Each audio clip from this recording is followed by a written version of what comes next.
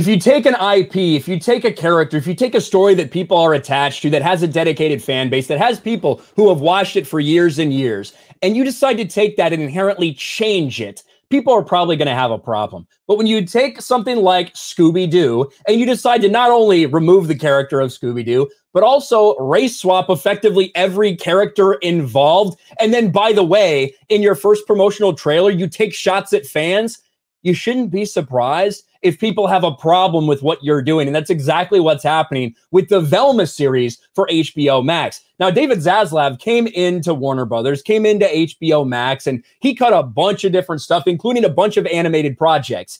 This apparently was something that made the cut, whether it's because they had money tied up in it, whether it's because it was so far along, I don't know. One thing I do know is that it's going to have significant backlash until the day it's released.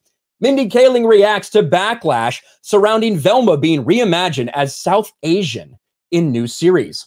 I think the vast majority of people are excited and ready for it, and the show is for them. Mindy Kaling said of the iconic character being of South Asian descent in her new HBO Max series, Velma. Would you call this overwhelming majority of people? 22,000 upvotes to 156,000 downvotes.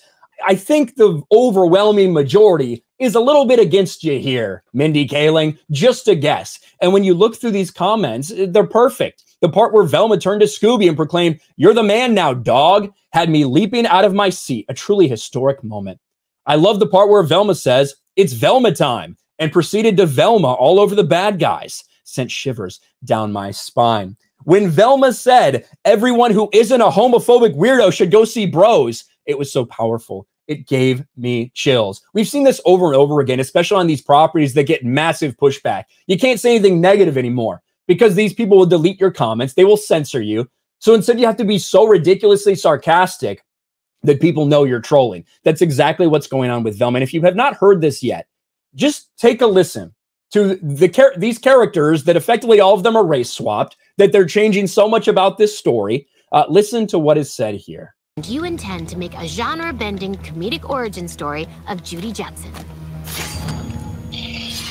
When I heard this new version of Judy Jetson wouldn't be boy crazy, the only word I had to describe my disgust is jinkies. And if you haven't caught on yet, like, they are making fun of the fans. They are making fun of their audience. They're making fun of people who get pissed off when these corporations come in and change things. If there is one thing the internet agrees on, it's that you should never change anything ever. I hope you die. Sincerely, Velma. Well, at least Judy's still white. That's the first thing you do while opening this up. And the more you learn, the more you learn about this, and the more you listen to the things that Mindy Kaling has said about this, the more ridiculous this seems. Mindy Kaling reacts to backlash surrounding this. Mindy Kaling speaking about the backlash over the reimagining of Scooby-Doo's Velma. I don't know why it's called Scooby-Doo's Velma because, as we mentioned, Scooby-Doo is not in this series because they felt like that's what made it a kid's show. Yes, the only thing, the talking dog was the only thing that made this a kid's series, not the rest. We didn't have any kids series that just had people in it with no talking dogs. It must have been the talking dog. Good thing you removed him. The Mindy Project star admitted she's constantly surprised by reactions to everything on social media. Maybe it's because you live in a world that is not real. I think of the characters in this are so iconic, but in no way is the gang defined by their whiteness, except for Fred. Interesting. So I was a little bit surprised. And I think most Indian American girls, when they see this skeptical, hardworking, kind of underappreciated character, can identify with her. I think the vast majority of people are excited and ready for it, and the show is for all of them. My question would be, if you identify with this character, in what world would you feel it necessary to change their race? I think that everybody of my race, all girls like me of my race, could identify with this character. But by the way, in order for me to voice this character, she needs to look exactly like me. Very fucking interesting. They should have named this show The Mindy Project. That's what this series should have been named. But it seems like there's some sort of target on Velma's back for some reason, because this is not the only Velma project that Warner Brothers or HBO has going on right now. If you look right here, you could see Gay Velma is finally canon. Now, this isn't a different one. This is a Halloween special Scooby-Doo project. Now, Velma's not race swapped in this. It's now.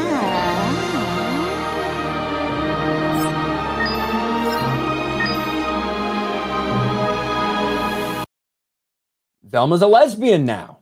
Now, some people have wanted to put that on her for quite some time. Well, now she's officially a lesbian. No word on whether Mindy Kaling's race-swapped Velma that's coming out in a similar time frame will also be lesbian. If they make her straight, is that going to be a problem for people? Is it going to be not diverse enough, not virtue signaling enough to have one that's simply race-swapped, but not also a lesbian? Well, Google was very excited about this, though. Google was very excited that they revealed that Velma was a lesbian. If you Googled Velma's name, if you Googled her name a few days ago, this is what you got. I don't know, a pride confetti rainbow thing just coming down your screen on Google. Amazing. Do we have that for straight people? I don't think so. It must just be very exclusively a gay pride thing. For characters that are gay, boom, you get a celebratory Google search for you.